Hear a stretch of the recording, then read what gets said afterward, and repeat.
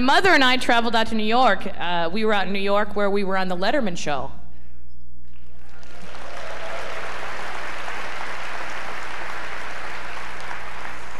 In the audience.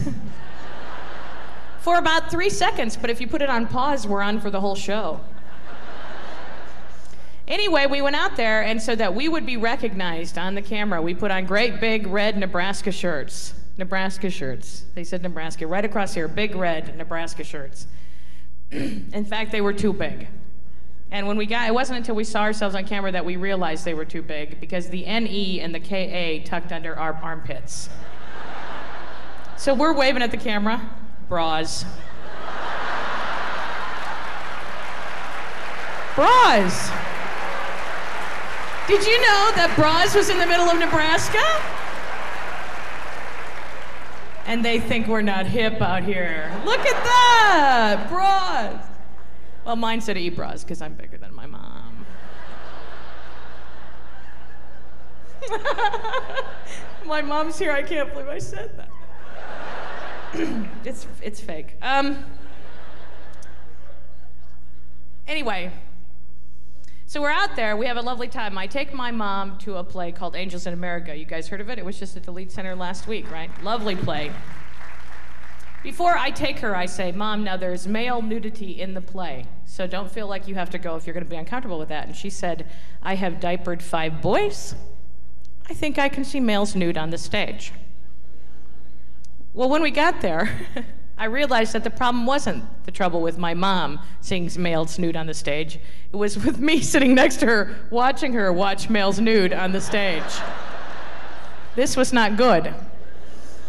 Anyway, in that play, there is a sex scene, which I didn't realize, and I didn't tell her about it. And when that scene came on stage, she looked at me like I put it there.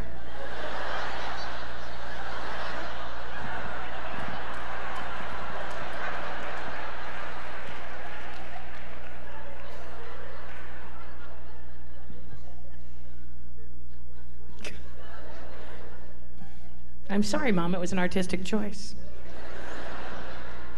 Because of her humorous and her writing, she interviews everybody, every place we go. So when we get in a taxi, she would interview the taxi driver. She would look over the seat at his little card, and say, you know, see what his name is and say, well, Jesus, how do you feel about things in Guatemala, right? She'd know everything by looking at that card. And Jesus would tell her. Well, we got in the car after Angels in America, and she's not talking to me now because of that sex scene. Okay?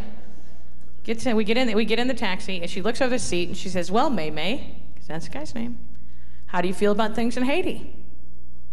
Well, I don't know if you guys know, but things aren't good in Haiti.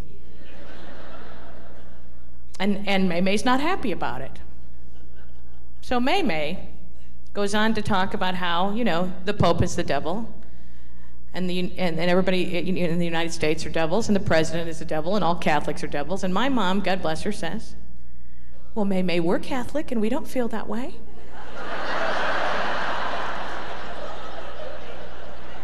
And I'm thinking, we're not Catholic, we're dead.